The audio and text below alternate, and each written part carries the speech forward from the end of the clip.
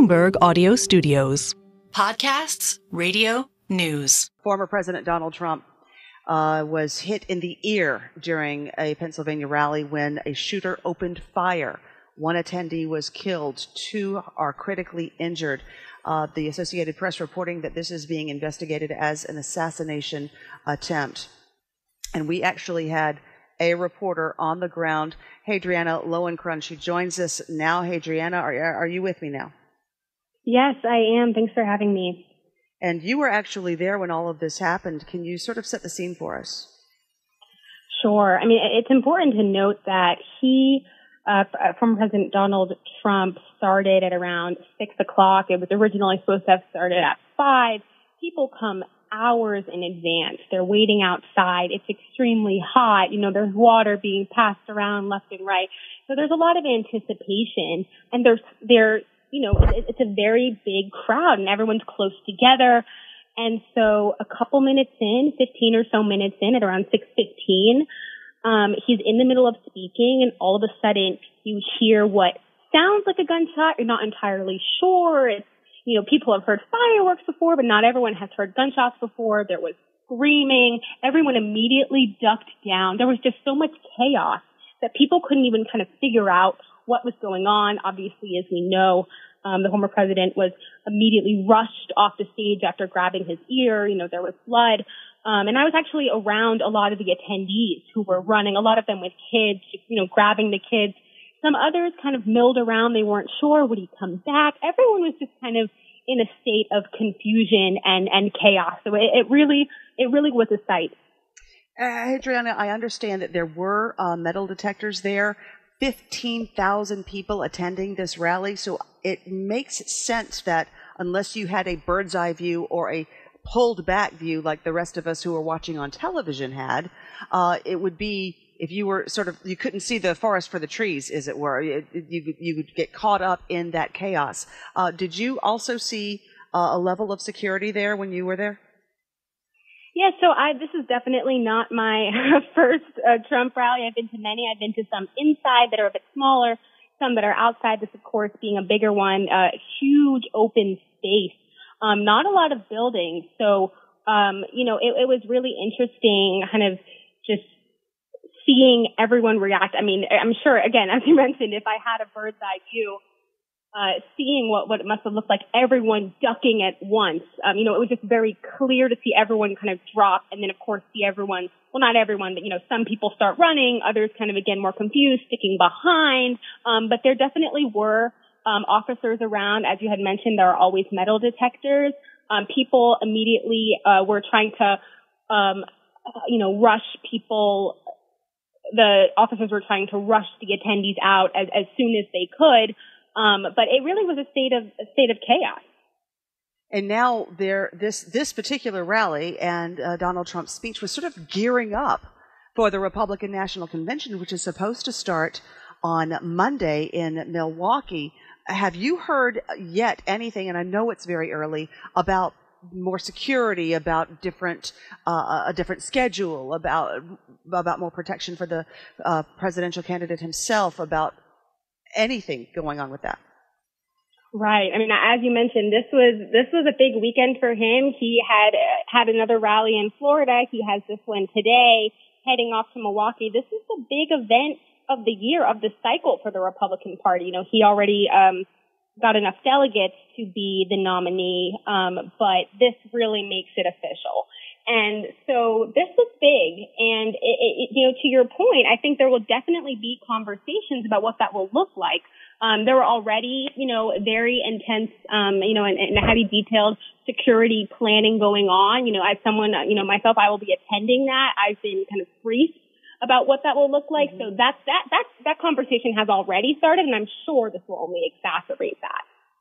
All right. Thank you so much, Hadriana Lowenkron. I want you to stay with us, by the way, Hadriana. Don't go anywhere. We're going to turn now to Bloomberg's Joe Mathieu, who also... Joe, are you already in Milwaukee? We just touched down a short time ago, Amy, and, that flight, of course, was from Washington, D.C., where we are based, and so it was an airplane full of media and political operatives, all of whom found out about this upon landing, and that's because the Wi-Fi was not working on the airplane.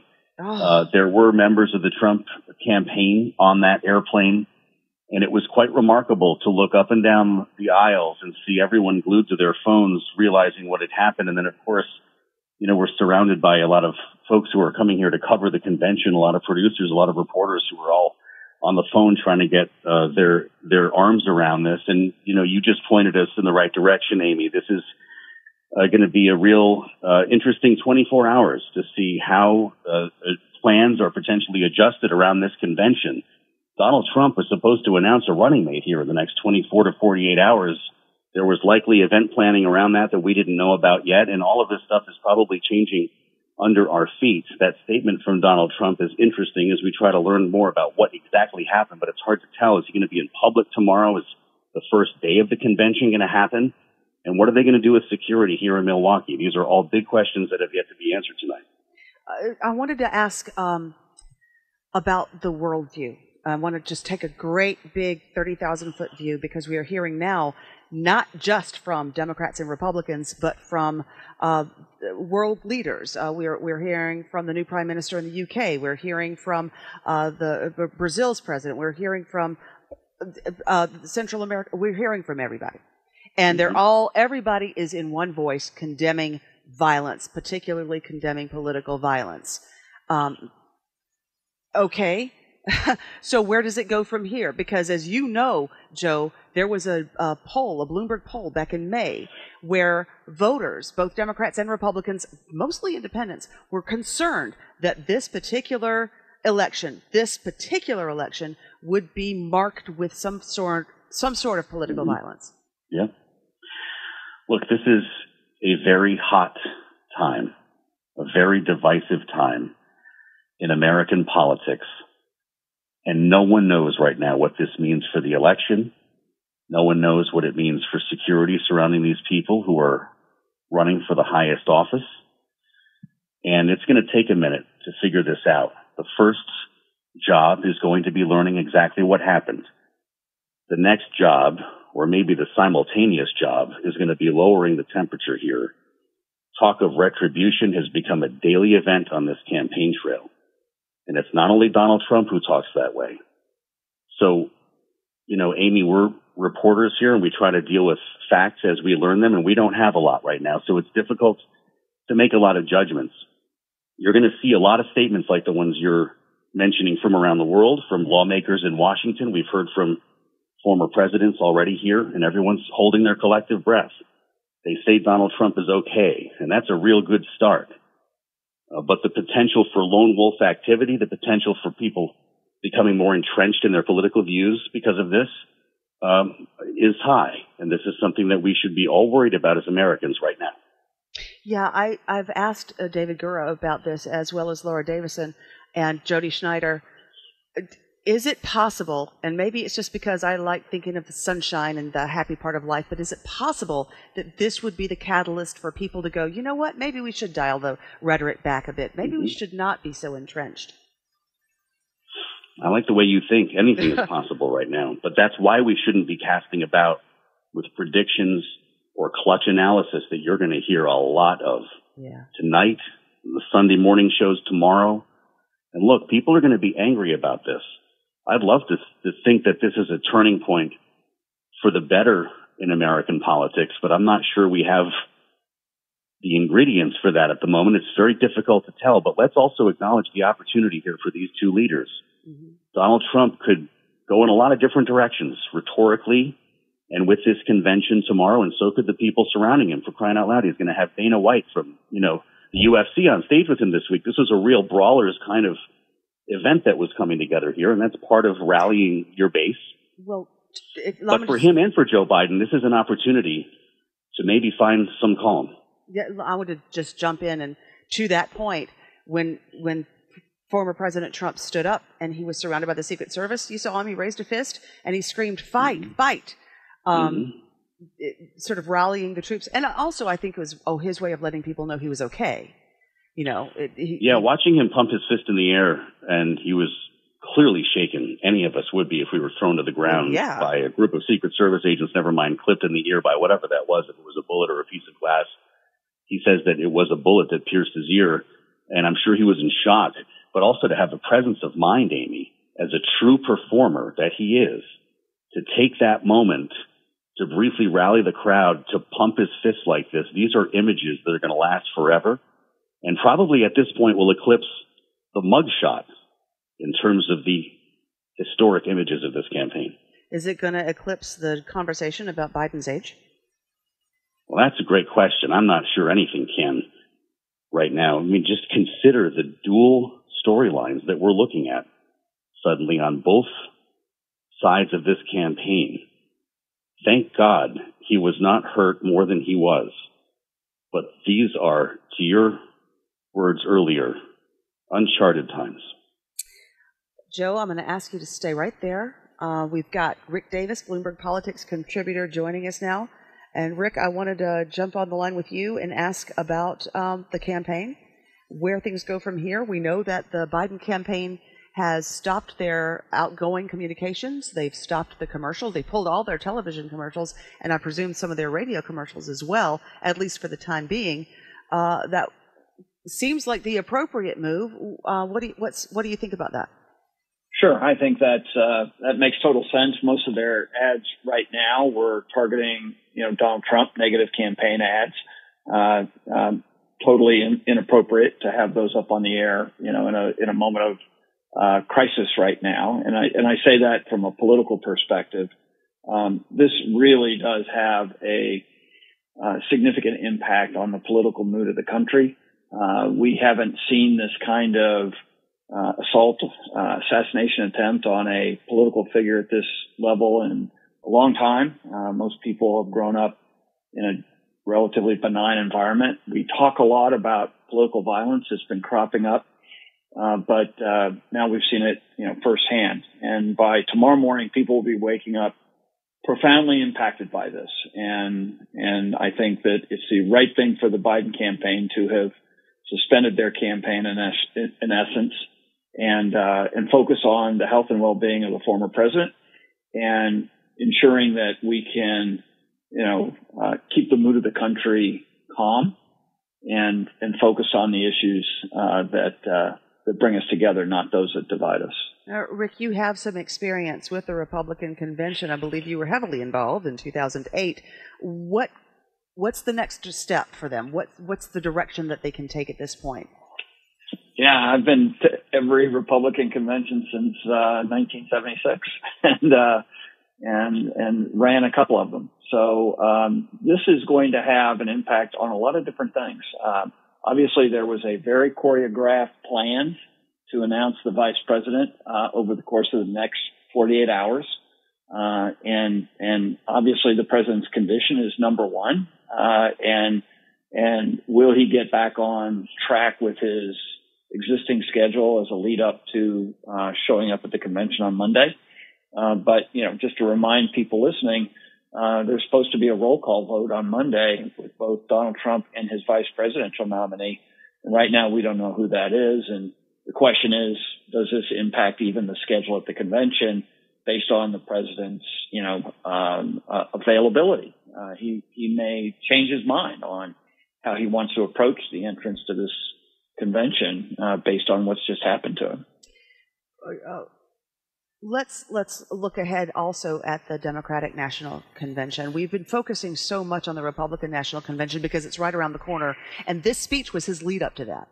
But the Democratic National Convention is in August, and all eyes were on that because of the controversy over President Biden's age and mental acuity and whether he would be challenged at this convention. Do you expect any of the focus to shift because of this? Well, certainly, we're talking right now about Donald Trump, which we haven't really done at all in the course of the last 2 weeks since the debate, because it's all been focused on Joe Biden, his disastrous debate performance, and whether or not he would be able to continue his campaign. This will take Joe Biden out of the limelight. This will be focused on Donald Trump for the next week, and appropriately so, even regardless of this incident today. This is his convention. He's one of the very few in history of our country to have achieved what he's achieved by becoming the nominee of his party after having already served the presidential term and then skipped one. So it was already set up to be a historic event by any stretch of the imagination politically. And now personally, every delegate who is planning to come to the convention this week, is saying a prayer for Donald Trump and his family right now to ensure his safety and speedy recovery, whatever kind that may be. And so all the plans the Democrats were making about what attacks they were going to make on Donald Trump, what were they going to be doing, all that's been blown open. Having done this many times 6 months ago, they were nailing their program down at the Democratic committee, saying, here are the speakers we're going to want to have, here are the themes we're going to want to talk about. They were all based on the campaign that existed before today. That campaign is now going to have to be reevaluated from top to bottom. I cannot imagine a scenario where Joe Biden goes back on the road after this week's Republican convention and attacks Donald Trump. It's just not going to seem the right tone for a campaign that's been affected by this assassination attempt. Joe, if you're still with me, I'd like to turn to you and ask you a couple of questions, if I could. We're now learning that Bill Ackman says he has just endorsed Donald Trump for president. Now, this is not a shocker. We kind of saw this coming. But this seems to have pushed him over the edge, right? And has this whole event, maybe this was the time for him to do it. Expect more of that? More of people who may have been on the fence or may have just been sort of leaning toward Trump now saying, yeah, he's the guy because of this? Maybe. And you're right. We thought this might happen anyway. So maybe not much of a nudge was needed for Bill Ackman. I just saw that headline cross the terminal as well, Amy, and asked myself the same thing. Mm-hmm. And I just think this is why we can't spend time tonight trying to predict what's going to happen, because these are going to come in one at a time. And we're going to see and hear things over the next 24 hours that will probably be remarkable when we add them to the composite of this whole campaign. But it's difficult to say. You're asking me about a potential, sympathy play here. I'm looking at these images as I talk to you with blood streaming down his face, his fist in the air. These are dramatic images that are going to affect the way people look at him and look at this race. And to Rick's point, this really poses a real challenge to the rhetoric on the Biden campaign. And people are circulating this remark that he made about putting Trump in a bullseye. And I'm sure he had no idea we'd be talking about it in this context tonight, but that's how sensitive people are going to be coming out of this. And to think that we're going to have a 4-day Republican convention, assuming that happens with the rah-rah and the red meat that comes with this, I can't imagine what it's going to look and feel like here. This is something we're going to have to experience together.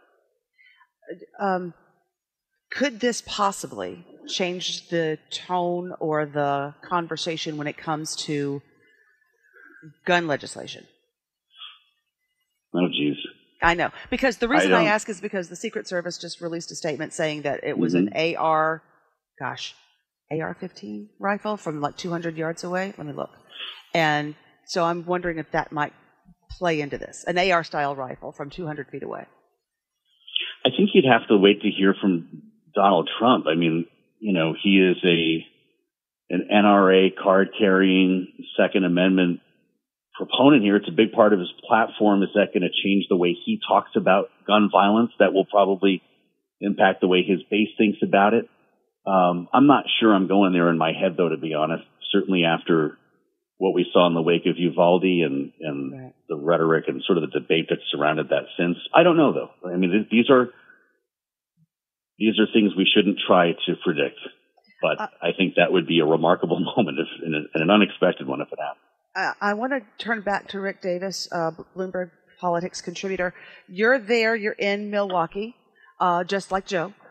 Joe described the scene where they were all on the plane, and there was not really a Wi-Fi, so they didn't know until they landed that this was going on. Very shocking. I'd like to know how you learned about this. Yeah, the same way. Same plane? I was seated next to Kellyanne Conway on the plane coming out here, and as soon as we got into range of cell service, everybody was really just gasping. And it was very early after the incident, and people didn't have really any information of what happened or what Donald Trump's condition was. And so there was a real somber mood on the plane, and the few words exchanged with Kellyanne and other reporters who were also on the plane following the same news was, pretty dramatic. So it was an odd thing to be sort of captured on a plane with no Wi-Fi and oblivious to probably one of the most historic events in modern political history. And here we are on the ground, surrounded by Republicans from all over the country, getting ready to party on for Donald Trump this week. And it's definitely going to change the mood of the delegates, the officials, the members of Congress, the governors, everybody who is a Republican office holder will be here and will be impacted by today's events. Well, Rick, on that note, we want to bring you the audio of what happened at that rally. This is what it sounded like moments before and during and just after former President Trump was shot. Now, you're going to hear gunshots. We want to warn you that it contains the sound of gunfire. It contains the sound of people screaming, and you can hear the Secret Service barking orders and shouting to each other about what to do next. So we're going to roll that piece of audio right now. Oh, that's a little bit old, that chart. That chart's a couple of months old, and if you want to really see something that said, take a look at what happened.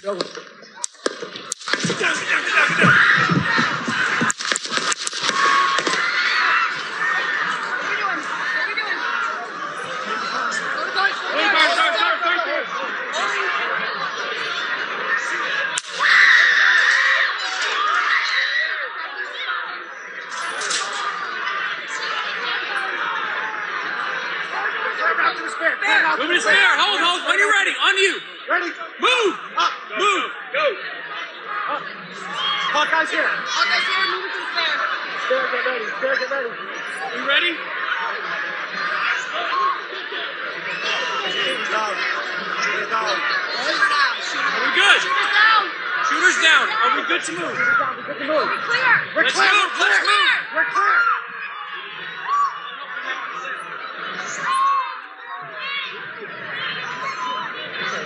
Come on.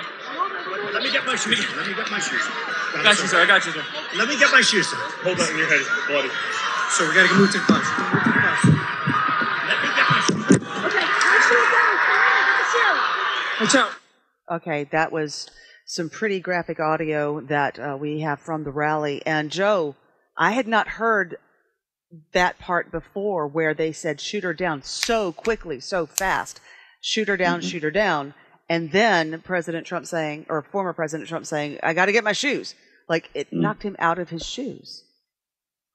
Yeah, he would then went on to say, fight, right, 3 times while he was pumping his fist. I'll be honest with you, that's so disturbing hearing that I'm not sure we're going to be playing that tape for a lot longer. No, I completely agree. Yes, you're absolutely right. It's very chilling. It's disturbing. And that it happened during a campaign rally, Rick, somehow makes it all seem so much worse. Yeah. And what you couldn't hear or see is the presence of mind of President Trump, who once they got him to his feet and headed to the car, and of course, at that point, nobody knows what his condition is. I recall I was in the White House with Ronald Reagan when he got shot. He got stuffed into the Secret Service car. Nobody had any clue whether he'd actually been shot or what had happened to him. It was very reminiscent of that episode. But he stood up, President Trump, and as Joe remarked, thrusting his fist into the air, saying fight, fight, fight. And what you don't hear right after that clip is the crowd breaking into a chant for USA. Yes. So, they had their own way of sending Trump off, in a way that I think is going to be emblematic of how his base feels about this incident. Now, it's just going to fire him up.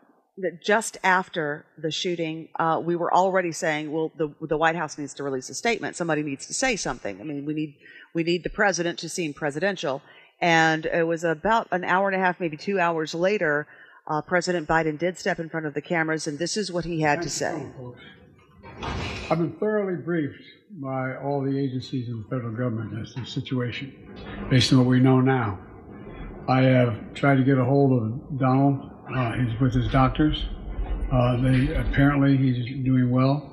I plan on talking to them shortly, I hope, when I get back to the telephone. Look, there's no place in America for this kind of violence. It's sick. It's sick. It's one of the reasons why we have to unite this country. We cannot allow for this to be happening. We cannot be like this. We cannot condone this. And I want to thank the Secret Service and all the agencies, including the state agencies, that have been engaged in making sure that people and we have more detail to come relative to other people maybe injured in the audience. I don't have all that detail. We'll make that available to you. I may be able to come back a little later tonight, but we'll put out a statement if I'm not able to, if it's not convenient for you all. But the bottom line is that the Trump rally was a rally that he should have been able to be conducted peacefully without any problem. But the idea that there's political violence or violence in America like this is just unheard of. It's just not appropriate. Everybody must condemn it. Everybody. I'll keep you informed, and if I'm able to speak to Donald, I'll let you know that as well. So far, it appears he's doing well, number one. Number two, that they're thoroughly investigating what happened to anyone else in the audience. We have some reports, but not final reports. And every agency in the federal government, I'm going back to my phone to speak with the federal agencies that are being put together again to give me an updated briefing. Has anything happened? They learned any more in the last couple hours. So thank you very much, and I hope I get to speak to them tonight, and I'll get back to you if I do. Okay? Mr. President, do you think this was an assassination attempt? I don't know enough. I have an opinion, but I don't have any facts. So I want to make sure we have all the facts before I make any more comments. Thank you. Now, again, that was President Biden about an hour and a half, almost 2 hours ago now, talking about the shooting at Donald Trump's campaign rally. And I want to turn to you, Rick.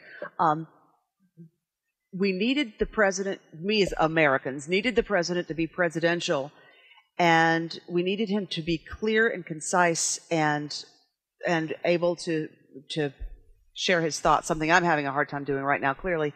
Did he pull it off? Yeah, I think he did exactly what you were suggesting that he should do. He was concise. He told the American people what he knew to be sure and didn't speculate on anything else. And I thought it was really striking, though, that twice in his remarks he referred to former President Trump as Donald. I thought so, too. I don't recall him using that kind of, conversational remark toward President Trump, and I saw that as a very positive thing. It was personal. There was no stiffness to it.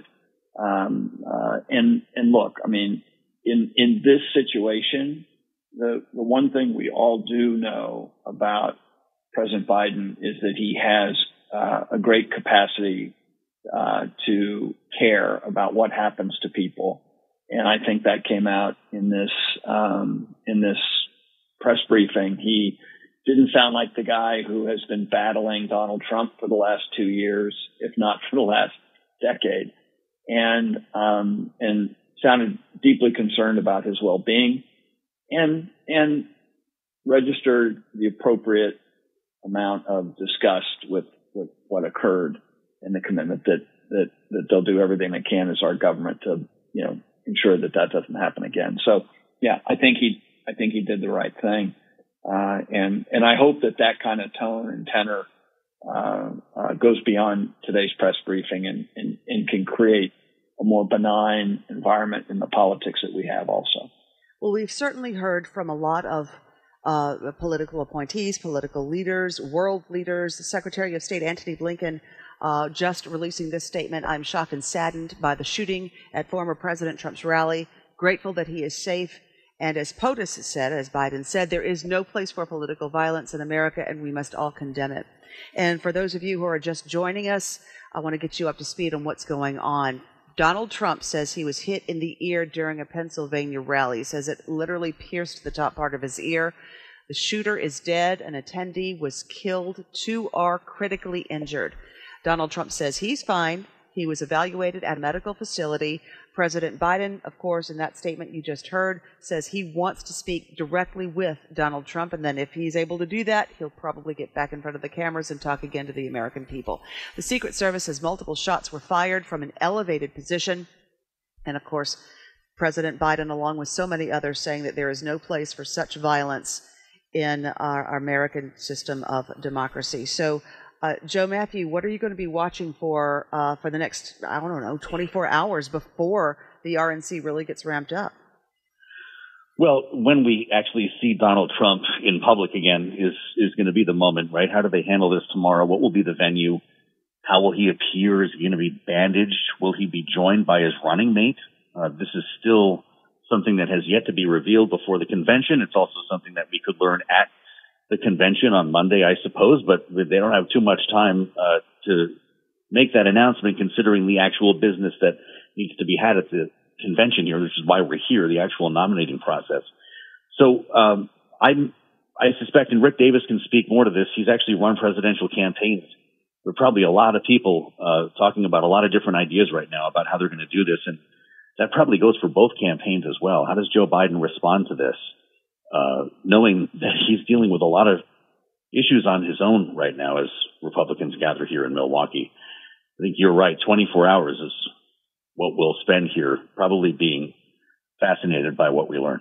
Yeah, and the Democratic campaign, the Biden campaign, is going to have to really reassess too. As we discussed earlier, they've already pulled their commercials. They've already stopped all outgoing communication from the Biden campaign. So they're assessing. They're regrouping. The attention, and we talked about this a little bit too, the attention now definitely being taken off of Biden's mental acuity. Let me ask you, Joe, you heard him in that press conference. There was no teleprompter there. There were no prepared remarks. He came out there and sort of shot from the hip. Oh, gosh. Sort of spoke off the top of his head.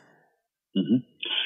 Yeah, I think that's true. And whether they, see that as a good moment for him, since this seems to be a moment-by-moment issue for the Biden campaign right now, I guess, has yet to be seen. But, it was fairly early in the day. He had a very specific topic, and we know that Joe Biden, as the consoler-in-chief, is pretty good at this. And, as you guys were discussing, kind of reaching out to Donald, which was an interesting moment. Maybe they wouldn't have done that if there had been a teleprompter in the room. Mm-hmm. But chalking up wins for Joe Biden, political wins, kind of tough this weekend. Yeah, no, of course. I want to also update you. Former President Trump's current whereabouts have not been confirmed. This is according to senior Washington correspondent for Bloomberg, Celia Mosin. She says about 30 minutes ago, as we brought to you, there was an update from Trump posted on his account on Truth Social, but we don't know exactly where he is right now, and that's perfectly fine as long as he's safe. Immediately after the shooting, when he was seen with blood on his ear and his face, he was speaking, and microphones, as we heard earlier, picked up his voice saying, "Let me get my shoes. Let me get my shoes." So he is in a safe, secure location. We want to turn now to Terry Haynes of Pangea Policy. Terry, we've got a little bit more information now. We know that Donald Trump was injured. One rally goer was killed. 2 other rally goers are critically injured. The shooter was taken down very quickly, if that audio is to be interpreted that way. Right. What are you hearing at this point? Well, I'm hearing and looking at all the same things you're looking at. Frankly, I'm from Western Pennselsylvania. I have some familiarity with that ground, and it is fairly, that stage aside, that's a fairly open area, and I don't know what they did in order to secure the perimeter or anything else, and I'm certainly not blaming the service for doing their jobs. But that's a difficult perimeter to defend, and I think we're all fortunate that the former president got out with as little apparent injury as he did. It's interesting that you would bring that up. We were talking with one of our reporters who was actually there, and she said there were 15,000 rally goers. There were metal detectors, and that the perimeter had been swept, and that it seemed, I mean, most people who we've talked to about this have said that they were really surprised anybody could have gotten up onto an elevated position with an AR rifle, an AR-style rifle, as the Secret Service has described it. Clearly, security is going to be beefed up for everybody at this point, no question about that. But at the same time, it's not like we weren't worried about this already. And by we, I mean the American people. We did a Bloomberg poll back in May that showed Democrats, Republicans, and mostly independents were concerned that this particular campaign would be marked with political violence. All those things are true, and I subscribe to what you just said 100%. I will say on the perimeter, and I'm looking at one network that's got kind of a Google map style visual of the thing. That there's, my concern about it was, as far as the perimeter goes, I'm sure they swept everybody that was in, and at the same time, the stage aside, it's a really open area. It's not like we're talking about a baseball park or something, right, for a complete enclosure. So, I am, I'm surprised and saddened to hear that, somebody could get rifle access, but even from a great distance.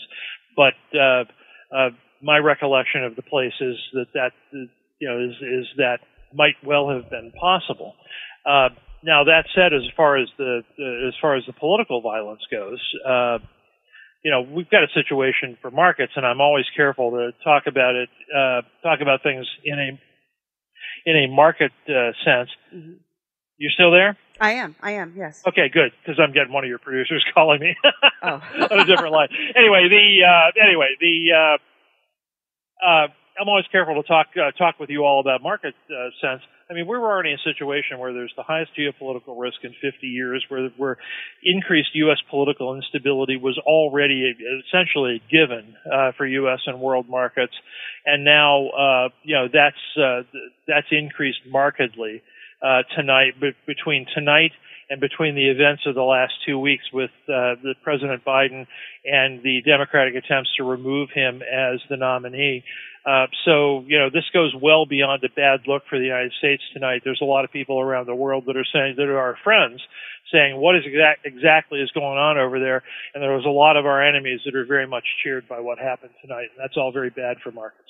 That is exactly what I wanted to talk to you about. We have been seeing all of the posts, social media posts, the releases that have been coming from world leaders, all condemning political violence. They all seem to be of one voice.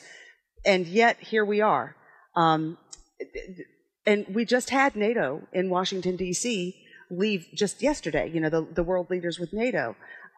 Does this speak to, I don't know, our system, how America is right now, the Biden administration, a future Trump administration? What does this tell you? I'm going to take the other side of the usual rhetoric at a time like this. Mm-hmm. This says I believe, and I would tell anybody there's less here. I don't make light of any of this, but I think there's a lot less here than meets the eye. What you've got in American politics today is a situation where we're purists on both sides. I'm not going to call them extremists, but purists on both sides, certainly people who want their way and no other way, are over important factors in American political life, when the vast majority, and I mean the vast majority of people in this country want solutions. They want bipartisanship. They want people to kind of work and move forward. I mean, what you've got is people on both sides straining at the bit to have everything their own way, and kind of frustrating that sort of progress. And so what you see both in the rhetoric, politically, the way politicians pander to it, the way and the events that surround it. And again, on both sides, I think this is as true of what's going on with the Democrats and President Biden as it is of what happened tonight. what you've got is a situation where a lot of that sort of spilling out. It's easy to make it into a funhouse mirror where it indicts the entire political system and the country at large. I don't think that's true, but it's a very bad moment for the country, and we have lacked.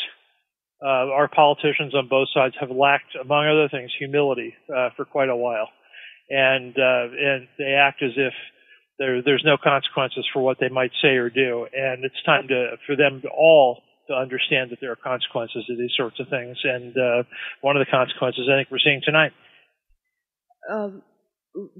President Biden, during his statement earlier, he indicated that he wanted to talk directly to former President Trump, and called him Donald, which I don't know that I've heard him do that in a long time, especially since the campaign has really become so geared up as we approach November. He called him Donald. Seemed like that personal note that he was trying to put out there. If you're President Biden, what could you possibly say? I think you say, I'm sorry that this happened to you. I feel for you. I hope you're well. Tell me about that. Possible that he could reach out. Let's work together. I mean, if I were President Biden, what I would say to former President Trump is very simply, let's work together to try to lower the rhetoric and lower the tone, lower the high tensions, and try together to create a situation where the high tensions of the moment, don't continue and are lessened to some extent. If I were advising President Biden, that's certainly what I would advise him to do, and I would hope he would. Terry Haynes with Pangea Policy, I want you to stand by if you don't mind. I've kept you quite a long time. If you could just take a breath. I'm going to turn for just a moment to Jody Schneider with Bloomberg. She is on the ground in Milwaukee. Jody, just to sort of recap what we've been seeing, we're getting a lot more information, of course, about who's been injured, who was killed, former President Trump's status. And now we're seeing that bets on a Trump victory in the November election surged after he posted on Truth Social that he was shot in the right ear when gunfire erupted at his rally. Does that at all surprise you? It really doesn't surprise me. There tends to be a lot of sympathy and things in these kind of situations, and also it plays into the former president's narrative that, he is tough, he is strong, this kind of, this happening at a rally, it has this whole it would appeal very much to his MAGA crowd. So that doesn't surprise me. Now, again, in these situations, things are, very fluid at first. You took a poll now, it would tell you one thing. A week from now, it would tell you something. It could tell you something very different. But the timing is certainly very interesting, given that he is to come to Milwaukee, for this week to be his sort of the real affirmation of him as the head of the ticket, the Republican nominee, and really the head of the Republican Party now. So this happened just before he was to come here. This was his last rally before he showed up in Milwaukee for his nomination. Yeah, this was supposed to be the big gear-up rally before the Republican convention. And at that convention, all eyes were on the convention because everybody wants to know who the vice presidential candidate is going to be. Right. We thought that was really, that's what we were all trained on at this point, to see what that was going to be. And news has a way of kind of changing the narrative, doesn't it? But at this point, we're starting to talk to some people in the field here, and the Republicans who are starting to gather here are telling us that, they're very much behind him. And it looks like it will probably also bolster his fundraising. Oh, indeed. I had not even thought about the fundraising yet. What else are you hearing on the ground there in Milwaukee? Are people beginning to gather in the city to prepare for the event that begins on Monday already? Yeah, there's not big crowds yet. Most of the people who are coming, will start coming in tomorrow, and then it really starts on Monday. But we're hearing from some Republicans, the registered Republicans, saying, first of all, they're, shocked. You don't think something like this is going to happen, but they think it helps him. It shows that, there's a lot of people behind him. And of course, we don't know much about the shooter, that will come out in coming days. But at this point, I think, what the themes that we're hearing this early on, and it is early on, it's only hours since this happened, is a lot of support for the former president and also the current president and others, lawmakers in Capitol Hill, Democrats and Republicans both, giving their support, saying this should not be happening, condemning this kind of political violence. We heard from President Biden, came to the camera, made a statement, and had also sent a statement and said he was reaching out to the former president, and he would hope to speak to him this evening. Yeah, I wanted to talk to you about President Biden's statement. We have been so focused on his age and his mental acuity over the past couple of weeks, but he came out and made that statement. As far as I know, he did not have a teleprompter. He was just speaking. Whether it was extemporaneously or not, I do not know. But yeah, did he pull off? It's interesting how the narrative changes, right? We've been so focused on that, and in this moment, he was being kind of the comforter in chief. He was, the president of the U.S. Talking to us at a moment of shock. Significant that he referred to former President Trump as Donald? Yeah, it's interesting. You might have thought he would have said the former president, but he clearly, though, was trying to speak in a way that was comforting and that was condemning violence, that was saying that this has no place in America, which is a very kind of presidential thing to do. Joe Biden is good in these moments. He has been a good comforter in chief. He had a lot of tragedy in his own life and with family members, and I think he it is something he is skilled at in terms of these kinds of moments. And Jody, I know that you're short on time this evening, but I did want to get your thoughts on something that we talked about earlier. I was speaking with Bloomberg's Joe Mathieu, and he made the comment, and I think it's important to remember, over the next 24 to 36 hours, we're going to hear a lot of rhetoric, we're going to hear a lot of conjecture, we're going to hear a lot of news is going to be coming at us full steam ahead. I'd like to know because this is your gig, this is what you do, what are you going to be watching for? What's important? Yeah, I think we're going to be watching for, first of all, any news about the shooter and what the, what we can find out there about what the intentions were, perhaps, whether this is at all organized. I think that will tell us some things. It is also going to be, obviously, the security in Milwaukee will be very, very tight. It was already expected to be tight. What does that mean? What does it mean for the schedule in Milwaukee? Things may change. There's a lot of events. Does this change that at all? And also, what does this do in the race? Again, what will obviously this one would expect that the supporters of the former president, this will make them even more fervent supporters. But what does it change anything, about those who are undecided, people in swing states, and again, the current president, and how does this affect his chances and the situation with him, and his party? All right, Bloomberg's Jody Schneider, thank you so much for taking the time with us this evening. We've kept you a very long time, and we appreciate you staying with us. And we're continuing our coverage of the shooting that happened at former President Donald Trump's campaign rally. It was a rally that was designed to sort of gear up into the Republican National Convention, which kicks off on Monday. That's where Jody is, in fact. She's in Milwaukee, along with Bloomberg's Joe Mathieu, getting ready for that convention. Donald Trump says he was hit in the ear during that rally. The shooter who opened fire is dead. An attendee was also killed, and 2 other people were critically injured. Donald Trump saying that he is fine. He's been evaluated at a medical facility, and now we are just looking ahead to see how this impacts not just the convention, not just the campaign, but the rhetoric that surrounds the politics in America today. Turning now back to Terry Haynes at Pangea Policy. I asked this question of Joe, I asked this question of Jody, and now I'm going to ask you, Terry, over the next 24 to 36 hours, how do you separate the wheat from the chaff? How do you listen to everything that's going to be coming at us and figure out what's important and what's just noise? I think the next 24 to 36 hours, frankly, is going to be mostly noise and very little signal. You're going to get, and you've referred to a lot of this already tonight, we're going to try to figure out who the shooter was, what that person's motivation was. We're going to figure out the other damage that happened. At least one person apparently killed, others potentially injured.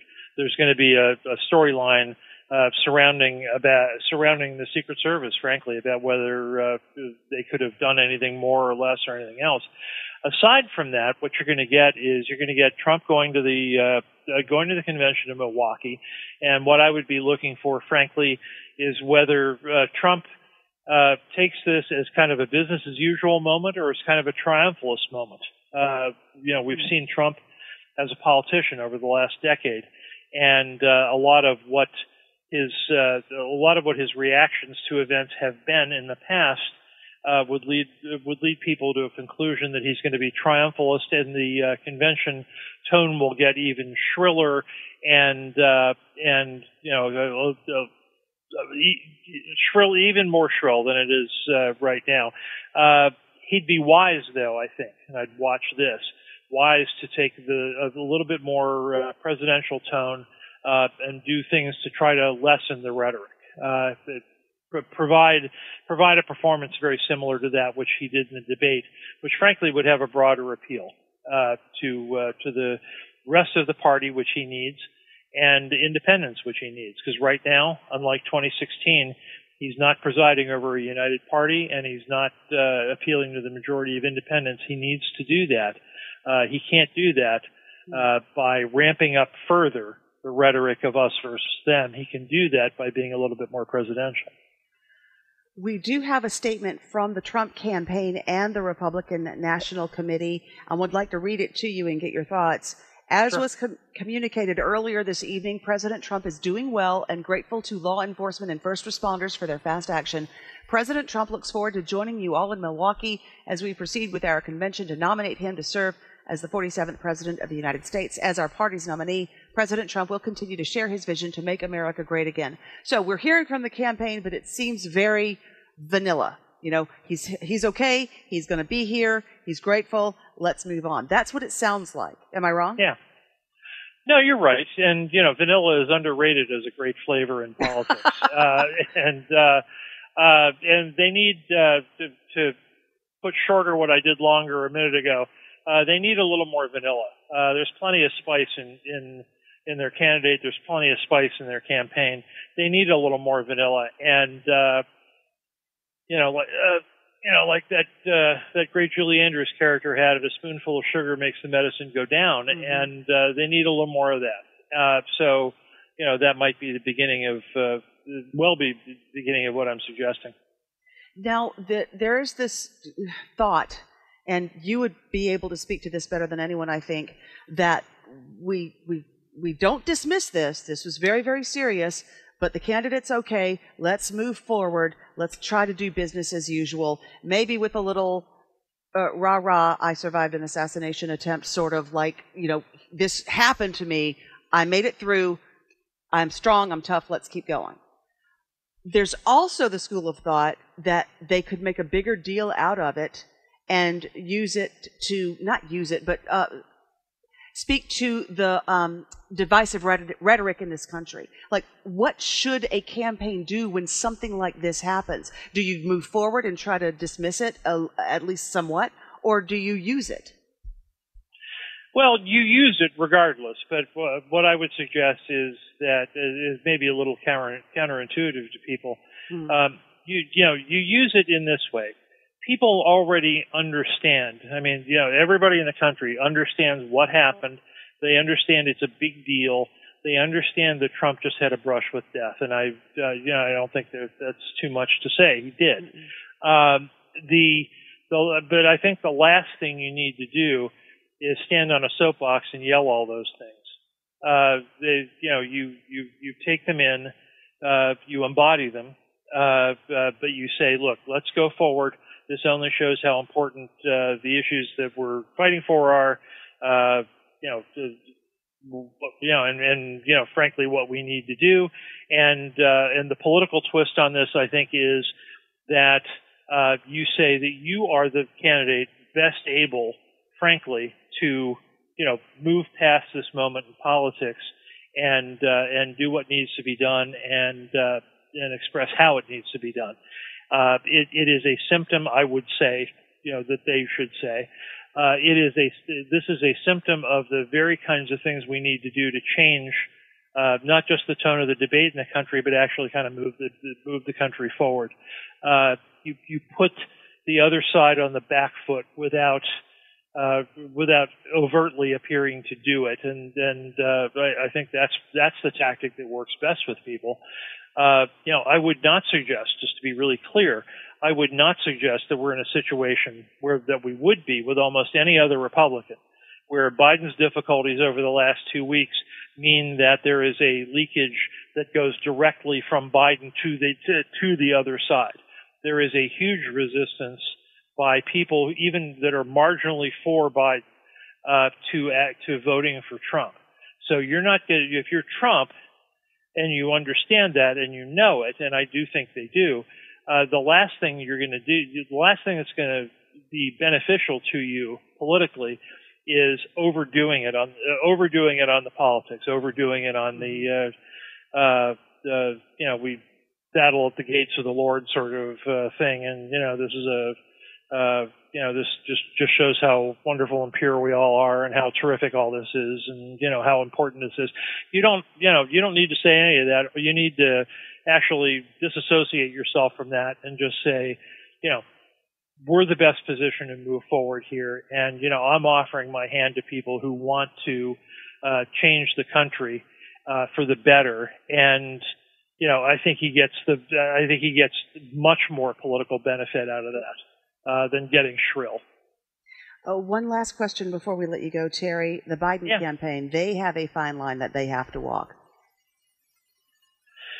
Well, they have a very fine line they have to walk. I think the president, in terms of, politics is a hard business and it's cold business.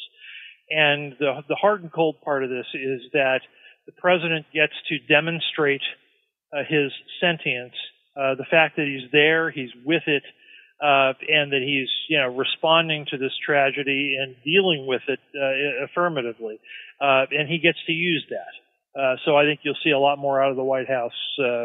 I don't think Biden's statement is a one-off. I think you'll see a lot more out of the White House over the next 24, 48, 72 hours about this. What they're doing, how they're investigating, how they're trying to move forward, all the rest. The other thing is that, in the middle of all this, the president is getting mixed signals from his own party, with some party luminaries wanting him to go, and many others, and this got buried in the news tonight, but many others, even in Congress, suggesting that he ought to stay. And he needs to keep working that and keep moving that forward. He is breaking a big convention in this week by having press interviews, including Monday night with NBC, and I expect him to keep breaking those norms over the week.